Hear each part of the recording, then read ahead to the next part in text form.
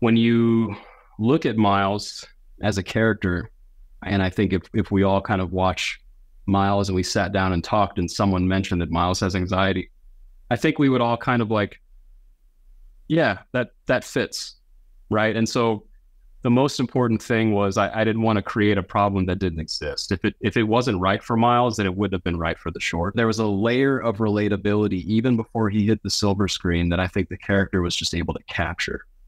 And that's something that I really wanted to kind of sing here. And I hope that that shines through. But to me, he was the perfect vessel, the perfect person to use. And how rare is it as fans of the character do we get to see him in a quiet moment? How's it going, man? I'm Daniel. Hey, good morning, guys. Great to see you. I've watched a few of your videos, so I'm already a fan. Oh, wow. So, yeah, I'm grateful to be with you guys this morning. What's going on? We watched one of your videos and we're also a fan as well. Thank you. I think I know which one you're referring to. My name is Shahbaz. But you know that now because you've seen our stuff, so it works. We're so grateful for you sharing your time with us, man. Honestly, like the Spider-Verse world has meant so much to us. It means so much, means the world to so many people. And we were lucky to talk with the directing team and the cast last year for Across the Spider-Verse, and I don't think we've ever come down after watching that film and watching Into the Spider-Verse. So to be able to continue with you today and for you to be kind of handed that baton, that's amazing. How does it feel now to have this film releasing in the world? Oh, it's amazing. It's been a long time coming. I finished this film over a year ago, if you can believe it. Wow. And so it's always held this great weight in my heart because I feel like it's, I like it. I love Miles. I think he's one of my favorite characters. And so to be a part of that universe, to be carrying the torch from the incredible filmmakers that we got to just experience Spider-Verse last year and be a part of that, it does feel incredible. It feels like an honor. It feels like a privilege. And my hope really is that, it just feels like, I said this before too, but I hope it feels like a love letter to fans of Miles Morales and fans of the character in the universe. So it's amazing to carry the torch. That's amazing. And I mean, like you said, it is definitely a love letter. You see that for sure. And must have been an amazing opportunity to get the call to direct the Spider-Verse story. And this is the first project also under the Lens program, which probably in itself is very stressful of environment, which plays into the themes of the film. What was that like for you to kind of spearhead all this? Yeah, it can be stressful. But it can be a lot of fun. I was called in to direct something at Sony, to direct a short, and I didn't know what it was going to be. But I said yes blindly, of course, right? And I had a binder full of reasons why I should be allowed to play with Miles Morales. And so I was all prepared to whip that out, and they said, before I could do it, what do you think about doing a Spider-Verse short? And I thought, well, I just put my huge tome back in my backpack, and well, it sounds great. If I can I make it scary? And they said, yeah, don't see why not. Okay. And then everything kind of just fell into place from there. So I have to say it was really smooth. It was natural, and it didn't feel as stressful as it might seem. I think some of my least stressed times were during the production of this short.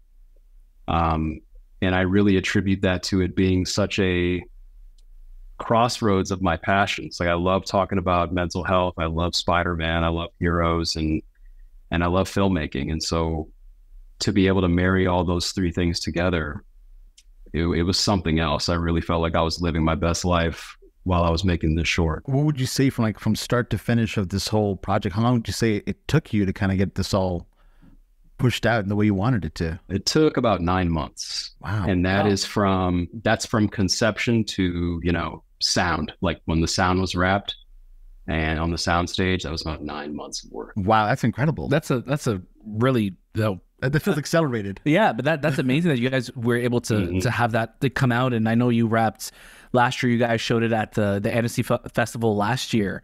So ever since that, we've just been like, we need to watch this. We've been jealous of everyone that got to watch it. And we've been wanting to talk to you about it too, which is it's dope that it's finally it's out in the world for people to see it. And, you know, you mentioned mental health, and I think, you know, so many of Spider-Man's stories have been, some of our favorite ones have to deal with like Spider-Man, but also, you know, Peter Parker or what Miles Morales is up to. And we've seen how mental health has played an effect on Spider-Man's powers before. Like I'm thinking Spider-Man 2. Like, how did you want to manifest anxiety for someone like Miles? Yeah, well, I think the most important thing was to not give Miles a problem that he didn't have. You know what I mean? I love Miles. Like most people that care about Miles really care about Miles. It's not really like a soft fandom. You know, he's in our hearts. I didn't want to give him something that he wouldn't really deal with just for the sake of telling a story. When you look at Miles as a character, and I think if we all kind of watch Miles and we sat down and talked and someone mentioned that Miles has anxiety, I think we would all kind of like, yeah, that fits, right? And so the most important thing was I didn't want to create a problem that didn't exist. If it wasn't right for Miles, then it wouldn't have been right for the short. And anxiety and mental health is something that I felt like I always had in common with Miles. From when the character first dropped back when Sarah Pichelli was on the art and it was coming out weekly for the first time, I was picking this book up.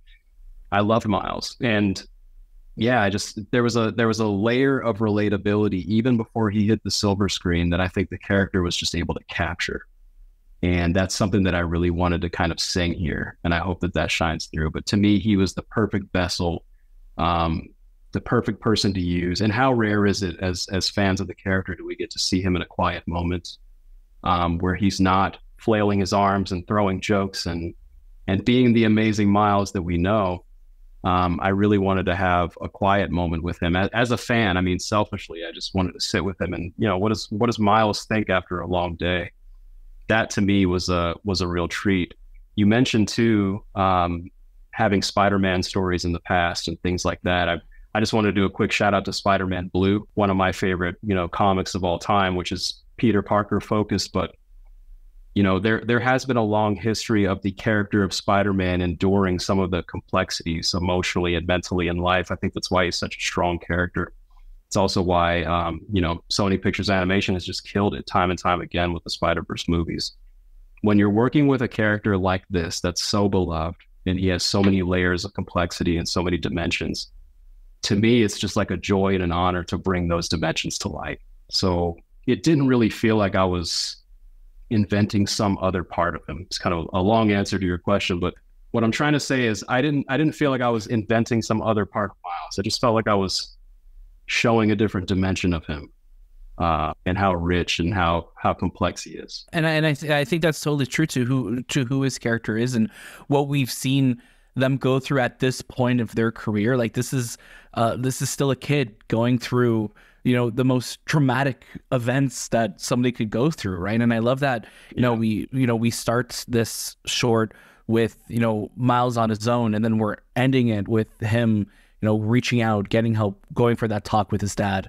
And it's a great, like, just parallel from like beginning to end of like where he started and where he's hopefully walking in a better direction as it's ending. And I think that's just it's such a simple like shot. I mean, not technically for you guys to make it, but just the idea of like this person's not working, this person's not walking alone anymore. So it's just visually, I think it's such a, for sure. Yeah, it's a beautiful moment. It's powerful, like the idea of going together, right?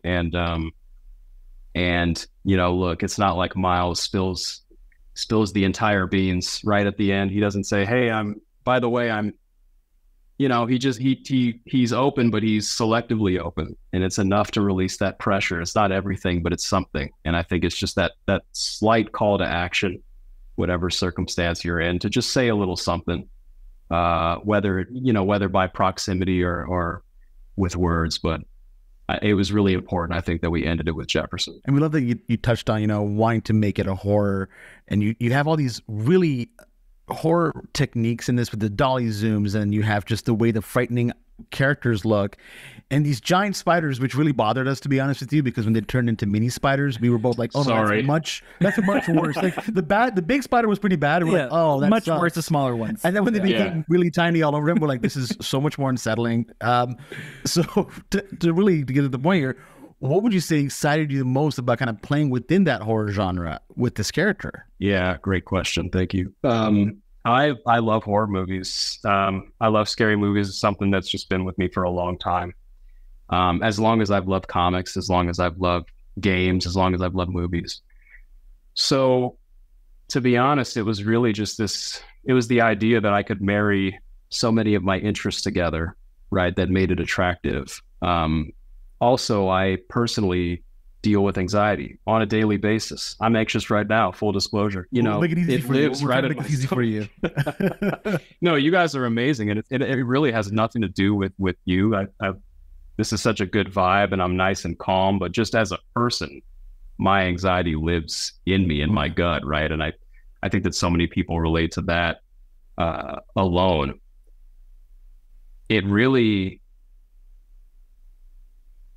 scary. You know what I mean? And so when it came time to try to think about how do I show and relay to the world how this feels, and then also how do I make this true to people that are I don't want to say suffering, but contending with this in their lives when they're dealing with this every day, how does it feel?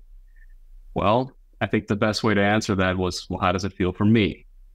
And I think if I can start with what's personal, if I can tell a highly personal situation, a highly personal story, then I think that will eventually be more universal, right?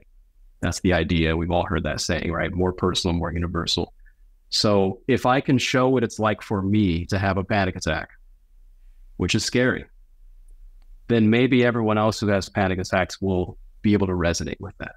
Right. And so a lot of what Miles goes through is based off of, some of my own real kind of brushes with anxiety, the hands clenching up, not getting enough oxygen, vision going, mental noise stacking and snowballing into this kind of cacophony you can't really control.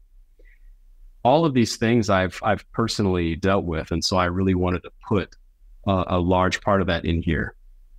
And horror and, the idea behind using that genre, it just felt like the perfect envelope to kind of seal all of this in. Because to me, there's no better kind of pointed way to get people to focus than to scare them a little bit. Yeah. And make them feel how much they value their life in that moment, how much they value their experience. And I think that there's nothing like fear to get people to remember, oh, I value my safety. I value my experience. I value my story. I value my mental health. Mm-hmm. That was the choice behind the genre bend. I like that, and I love that we get to see we don't typically get to see a lot of superhero stories like within the world of horror, and I think being scared is a great thing. I mean, I think that some of the films and shows that we watched growing up scared us, and I think they humble us. Yeah, they humbled us. Yeah, and you take that with you, and I think that's so important to have those emotions because it really helps you, I think, grow and evolve as a person. We're curious though too. Jefferson mentioned that he rented 3 movies. What movies do you think he rented for him and Miles to watch? Oh gosh, that's a great question. Jefferson's he's a real dad type, so I think he's going to go for some classics. If I were Jefferson, I think the original Halloween would be in there. Oh yeah. If I were Jefferson, I think the original Child's Play is in there. Oh, okay. To me, I think the original is just pretty solid. It's one of my favorites. For the last one, maybe he's got a newer one in there. Maybe the Babadook. Maybe Jefferson got a little creative with his choices. Okay. And picked something a little modern. I think that's the 3 right there. That's really good. I like that. He experimented with the Australian horror right there. Yeah. Yeah. We gotta love that. Yeah. Now for Miles has been synonymous to Spider-Man, just as Peter Parker has been now for this generation. Why do you think audiences resonate so much with Miles Morales? I mean, he's just so cool. Truthfully, it's funny. I think that I love Miles and he means so much for representation and so many things like that. But truthfully, as a kid, I found a lot of myself in Peter as well. The character of Spider-Man never really excluded me as a person. I think that was the power of Spider-Man, that anybody can wear the mask, right? In my opinion, Miles just validates that. Anyone can wear the mask. Okay, bet, and then he puts it on and then he does it. He does an amazing job. And it's like, we know from the films, he was never really meant to do it. It wasn't his destiny. And yet he finds himself in this unique position where he's like the coolest one, and he gets to have all these cool powers that he never was meant to have. I think it says so much about us and our potential, our capacity for growth and change, our capacity to do things we didn't think we were capable of, other people don't think we're capable of. Miles, to me, just validates the fact that anybody can wear that mask. And his character really represents it in a way that Peter, I think, Peter held it down for, 30 plus years, right? Peter's busy. Peter's back hurts. He's been carrying the whole thing. But Miles is able to kind of show us a unique perspective of honoring Peter and carrying on that legacy and giving us a hope that we can do it too. I love Miles. He's incredible. Yeah. He really is. And again, speaking of unique perspectives, you really gave us an incredible one with The Spider Within. So we want to be respectful of your time. We're so grateful that you were able to share it with us today. And we're just so happy that this film is coming out for everyone to watch and for everyone to have access to, and hopefully, get them to think on themselves a little bit more and what's going on with them, and seek for answers if they need to as well, and reach out, right? 100%. Yeah, that's right. That's the intention, reach out, say something. You're not in this alone. Everybody's dealing with something, even Miles Morales. So get open about it. You guys have been wonderful. I hope I get to talk to you again. This was awesome. Yeah, please. Yeah, you're welcome back anytime, Jarelle. Thank you so much for your time. We cannot wait to see what you get to work on next. So excited. And where things go with Beyond the Spider-Verse. So we're so stoked for you, man. We'll see you guys soon, all right? Thank you. Thank you, Jarelle. Peace.